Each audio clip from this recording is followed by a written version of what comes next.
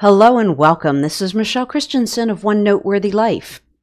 And in this video, I'm going to show you some ways that you can use digital art in OneNote. This is the first video in a new YouTube playlist called OneNote Pretty Pages. I'll tell you more about that later in this video. Now, I myself am an avid OneNote fan, and I use OneNote to keep just about everything in my life organized and moving ahead. I'm a YouTube creator, blogger at onenoteworthylife.com, and I host the OneNote Bullet Journal Facebook group. So what do we mean by digital art? Well, for this video, I'm talking about an image usually in PNG or JPEG format. Examples of this include clip art, photos, icons, or digital stickers. There's a lot of different places you can get this type of digital art. You can make your own using a program such as canva.com. That's a website with, it's a design website, and there's a ton of free stuff on there. They do have paid elements, but you can use a lot of the stuff for free. You could use something like PowerPoint, and you can even use Microsoft Word has things like clip art and icons that you can use. You can also download digital art, either free or paid items, and you can just Google for sources on that. Okay, so the first thing I'm going to show you is how to put a digital image into OneNote.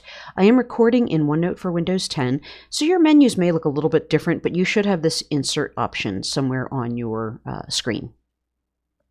So I'm going to click on Insert, Pictures, from File, and I'm going to go ahead and insert this Summer Festival piece of art that I made. I made this on canva.com using free elements.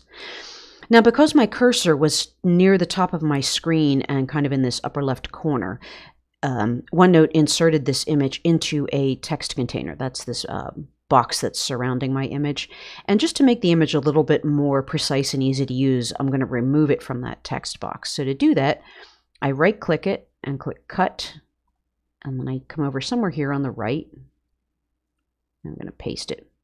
Now you can see the image doesn't have a text box attached to it anymore. So since the image is not where I want it, I'm going to show you how to drag it to where we want it. So I'm just going to hold down my mouse button and drag it over.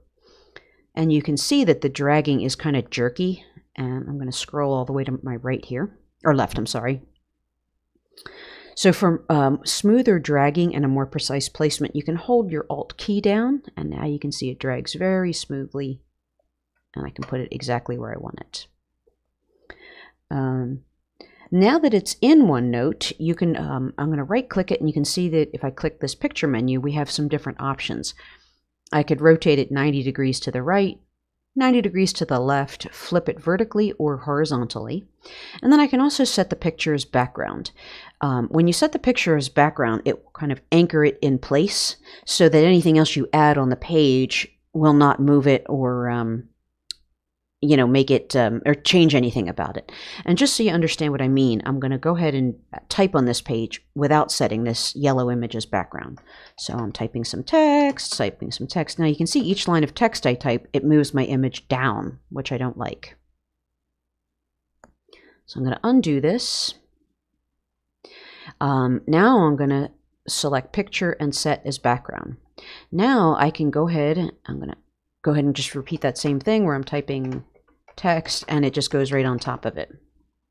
So when it's set as background, you can type on top of the image without impacting it. And if you have a stylus enabled device, you can actually do this, and then you could write on the image as well using your stylus.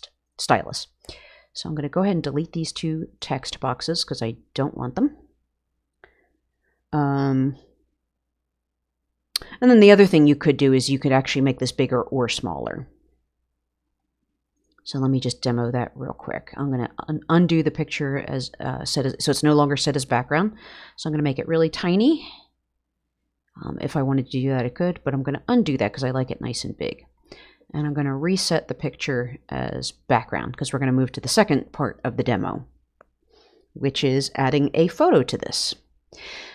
So for this demo, I'm going to add a photo that's on my computer, but it is very easy to add a photo to OneNote from your phone. On my Android phone, I just hold my finger on the screen until I get a insert menu.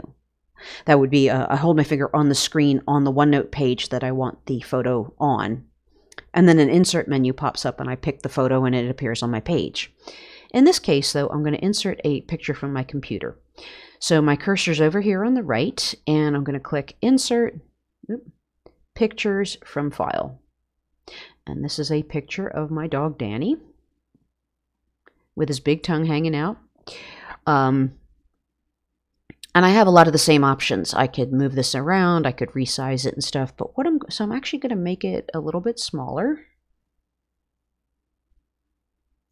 And then I'm going to drag it. I'm going to hold down my Alt key so I get a nice precise drag. I'm going to drag it so it kind of overlaps the Summer Festival artwork.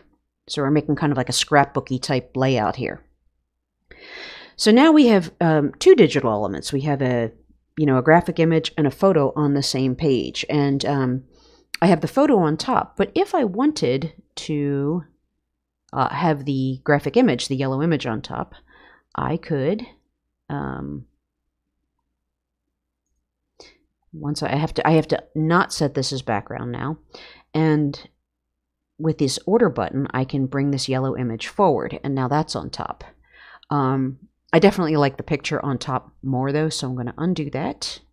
And I'm going to go ahead and again set this picture as background.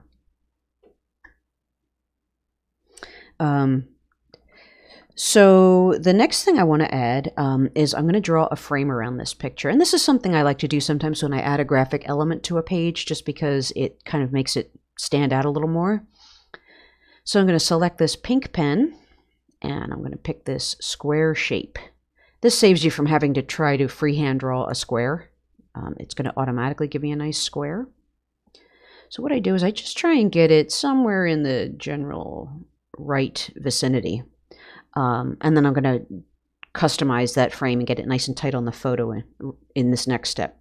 So I'm going to hit Escape, so I'm no longer in the Draw menu. And I'm going to use this corner handle here, hold down the Alt key so I get a nice, precise fit.